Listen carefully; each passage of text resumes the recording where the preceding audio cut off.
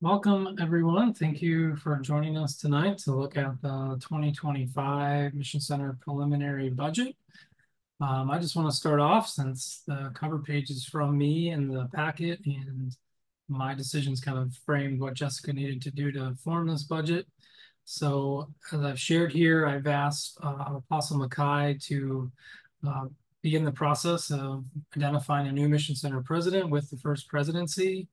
I've been in the role for 9 years now and going on 10, and felt that it's time for me to move on and also to bring new leadership to the Mission Center. So I don't know if they'll have a recommendation at the fall conference or not, or if it will be sometimes next year, but by next July, the end of June, I would like to move on from the MCP role. And given that, I've outlined my sense that the Mission Center should consider trying to increase the budget to staff 3 full-time positions. I've been in a part-time role since the pandemic, and that's worked for me, but I don't think that's going to be reasonable for a person coming into the MCP role. It could be a team, it could be one individual. I don't know what that will look like, but that's kind of what I proposed, was that it be a 3 full-time position budget so that they'd have flexibility to fill that. And given that, then Jessica and I and the staff have worked on this proposal. So I'll turn it over to Jessica from here to go through the packet, and then we can take questions on specific items and then more questions at the end.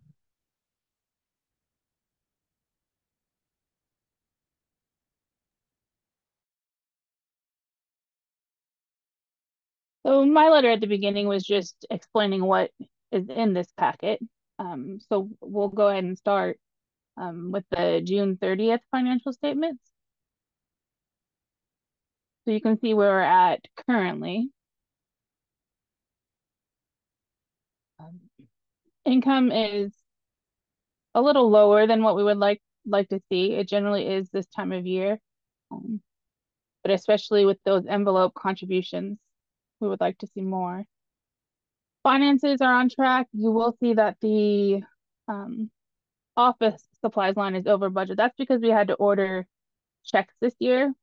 Um, we only have to order checks. Well, I started 2018 and we haven't had to order them until now. So, um, and then I did get a question about the negative amount with the disciple and leadership development. We had used that line for the Kirtland retreat. So we were getting donations to that before we had got all the expenses. So the expenses come out in July. So going forward, you won't see a negative number there. Are there any questions on the budget statement?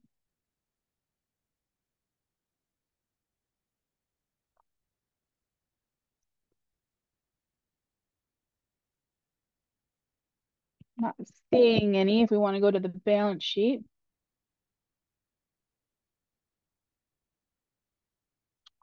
So starting here at the top, you'll see where our money is, if it's in the bank, if it's in AIP. And then some amounts that we're expecting to receive.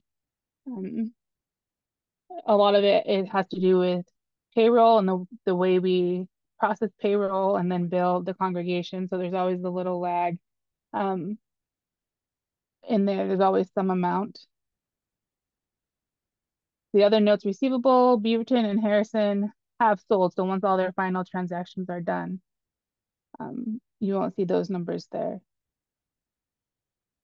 If you want to go down towards the bottom half there with our fund balances, you'll see for those funds where we started at the beginning of the year, what income and expenses we've had, those totals, and then where we were at June 30th.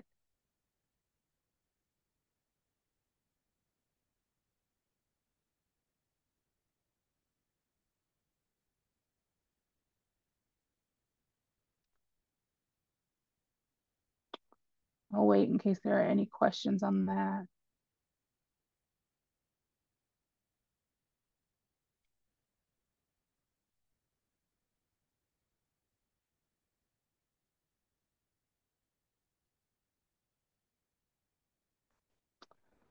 So I did just get a question. The accounts receivable, CMC, that's the Campus Ministry Center. So Journey House had a loan that Mission Center, essentially paid that loan. And then at some point, the Campus Ministry Center will be paying back that, or if in the future we decide to sell it or something, the Mission Center will get those funds back. But that's not, I'm not saying that there is a plan right now to sell it, just to make that clear.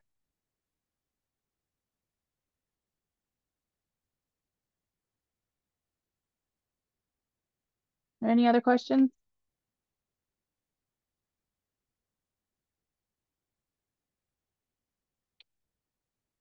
Not seeing any for our current financial state. If you want to go to the next page. This is the same document that has appeared the last few years. Just giving a description of what those funds that were on the prior page are.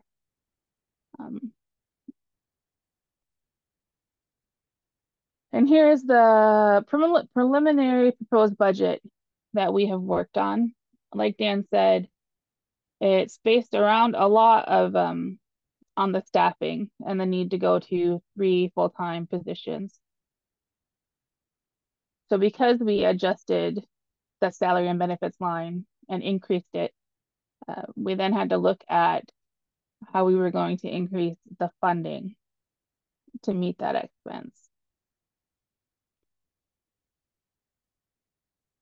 So I'll just go down the income from the top. Congregational support, that's with a 10% increase. We've asked congregations that if they're able to increase their mission center support. The envelope contribution level, that's what people give through and the discipleship and leadership development and congregation mission expansion grants. We can take those directly from a fund instead of the operating fund if we have any of those grants. Typically in the past, we have taken from the fund and moved it into the operating budget, but we can just do it directly if necessary. Someone just asked about the volunteer travel support. So that is available. Sorry, we're doing Bible school and the children are right outside the door now. The volunteer travel support is available for volunteers who travel, volunteers who are doing ministry. Sometimes it's used, not often, but such as I'm drawing a blank on what they're called. We'd intend it like for Mission Center council members. That's what, yeah. If we have a pastor vacancy that, I might need to send a designee to fill in as pastor for a period or handle a situation in my stead. So someone who's doing a mission center ministry that needs reimbursement for travel.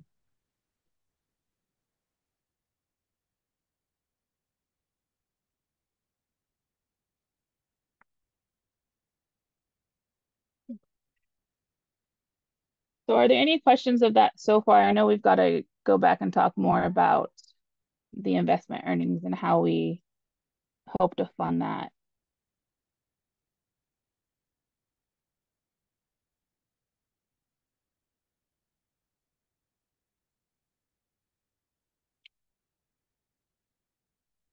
Okay, so if you look through the packet, it did provide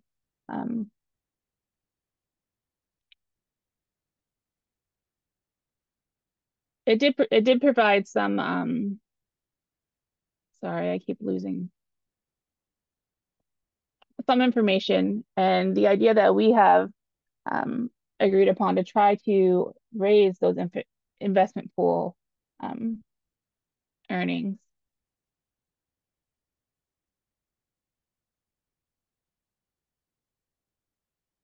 I saw you moving it. It's over.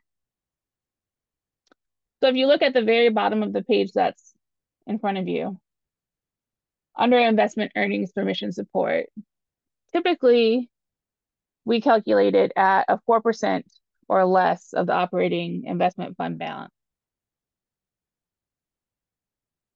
The amount that we have budgeted for 2025 is based on that 4%, but also growing the investment fund by $1 million by the end of this year. So if it reaches 2.1 million, we expect that 4% would be $84,000.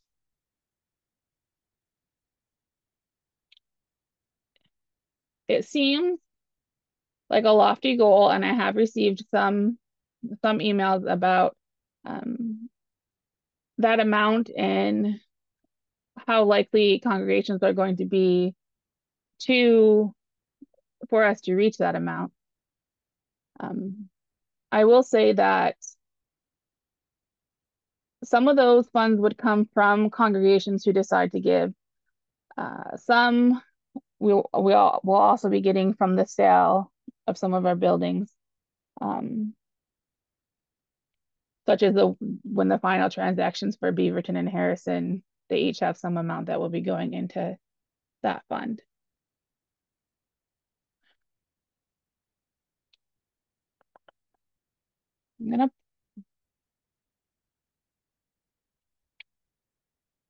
Yes, so there was a question on how that will be raised. So we took a look at congregation finances, figures that we had from past inspections, figures from end of the year financial statements, and we looked at the affiliate investment pool. There is a significant amount of money, especially in the investment pool, that is sitting there. And our hope is that some will decide to give from those funds.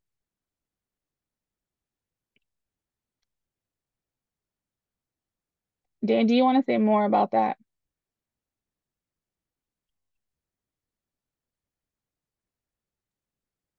Sure. So again, as Jessica outlined, the goal would be roughly $1 million raised over the next year.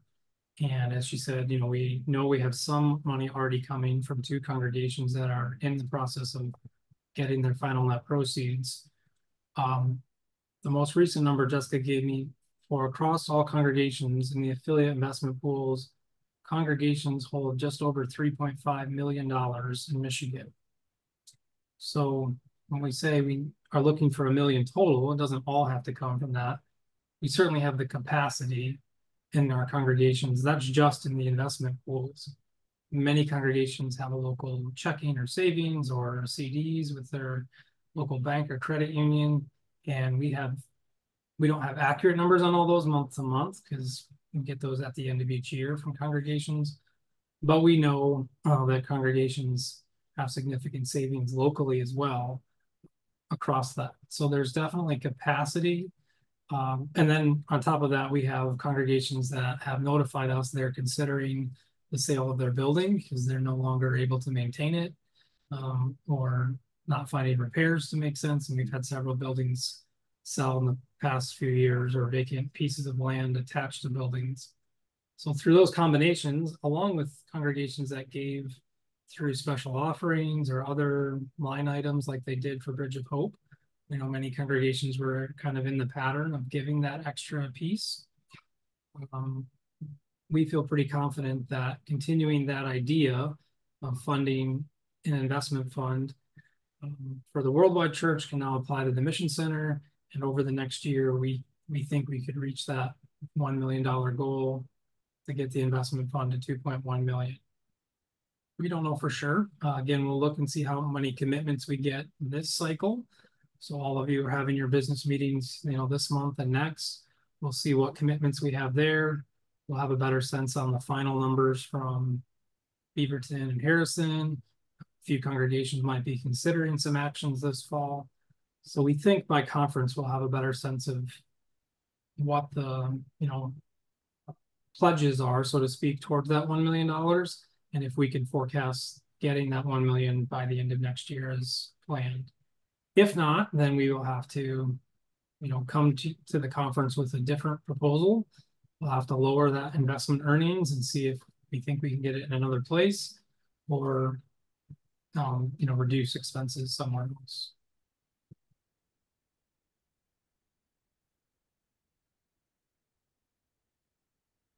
Are there any questions on any of that?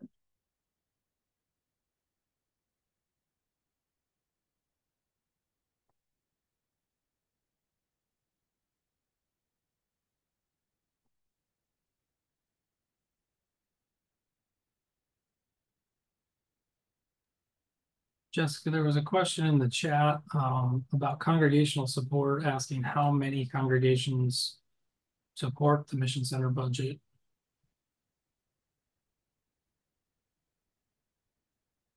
Most congregations do. There's only a few that do not.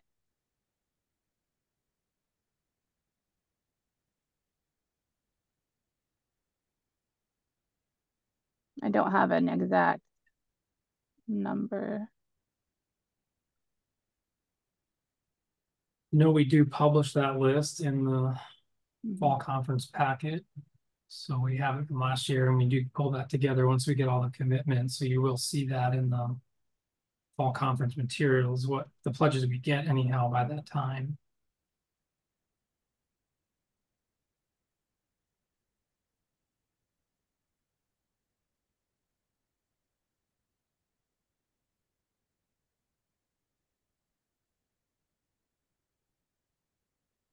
I can follow up and give you an exact percentage if you want me to, Kathy.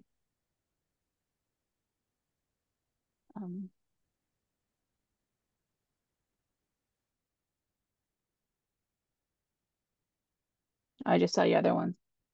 I'll work on getting that number while we're here. I've got to pull up a different sheet to get to it. So I will there's one from that says the congregations are in old buildings, and the investment pools are for the replacement and repairs to the buildings. And giving is down because of membership decline. Why do we need to have that total? So again, getting that total, the 2.1 million, would give us the budget amount of the investment pool earnings at a 4% rate. As Dan said, if we don't get that amount, we will have to look and adjust the budget.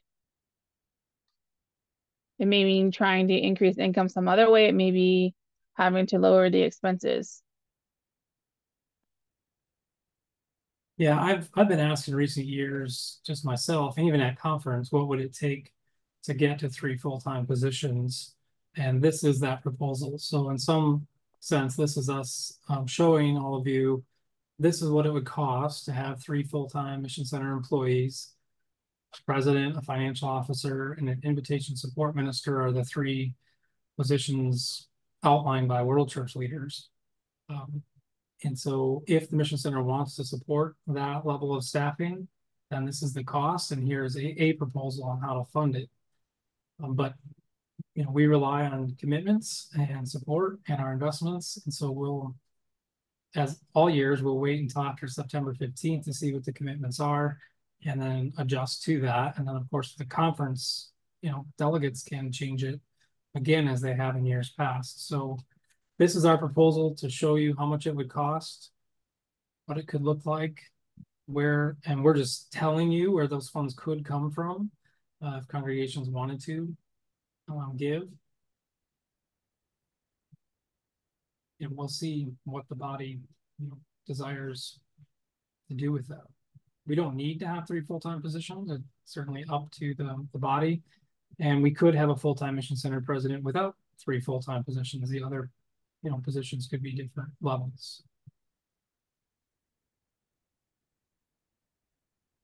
did see a question on how many congregations. There are currently 63 congregations and one emerging congregation in the Mission Center.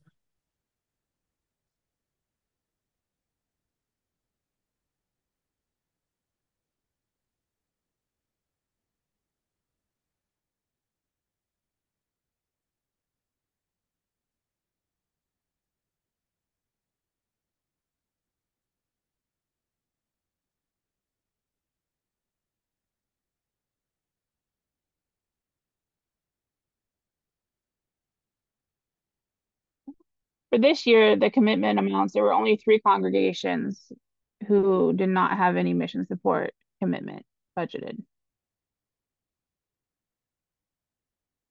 The average is just about $1,550, so $1,550.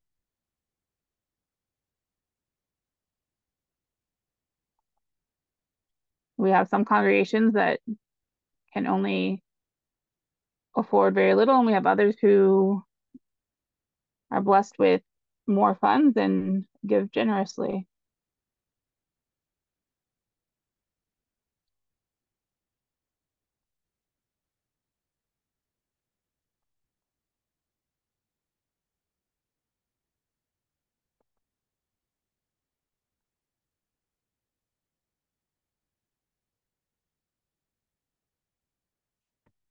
Are there any other questions?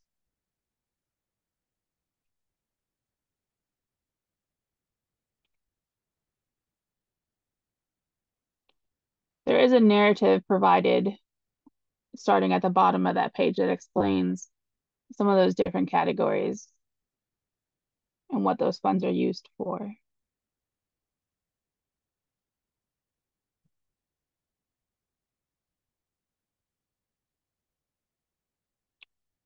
And then that packet ends with the form that we asked CFOs or pastors to turn in, sharing their amount, their commitment amount for next year. And we used those to look at what we can expect in mission support or towards those other ministry categories, and see if we have to make some adjustments before we bring it to Mission Center Conference as well.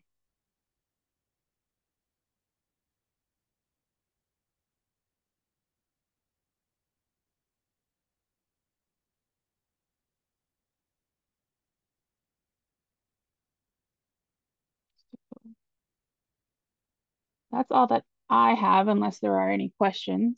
I don't know if there's more that you want to share, Dan.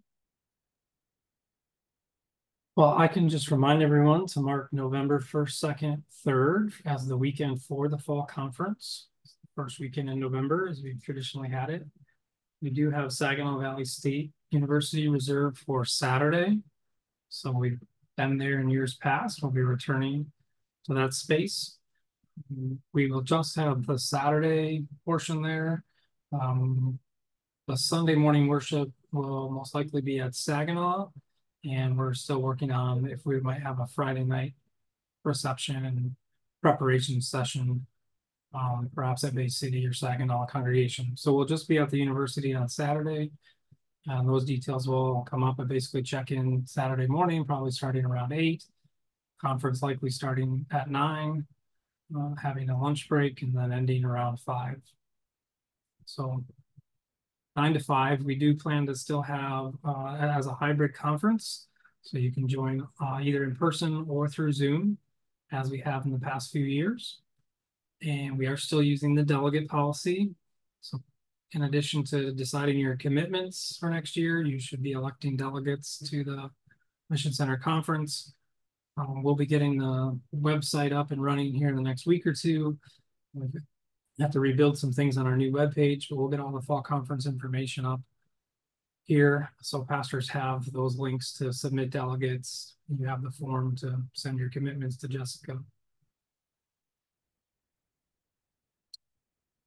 Those are kind of the main items. The deadlines leading up to conference. October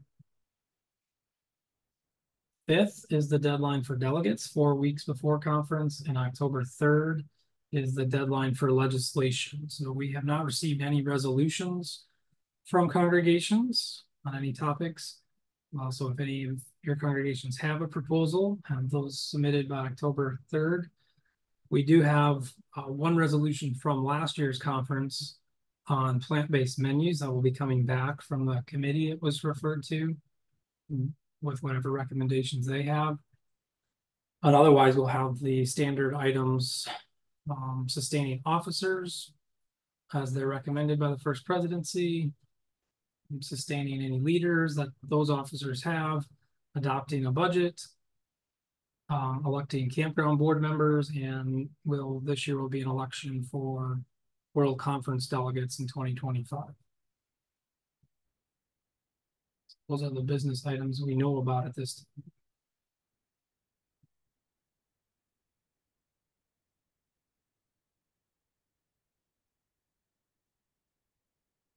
Okay, well, thanks everyone. I'll stop the recording, but I'll stick around for a little longer if you have any other questions you would like to ask while we're still here.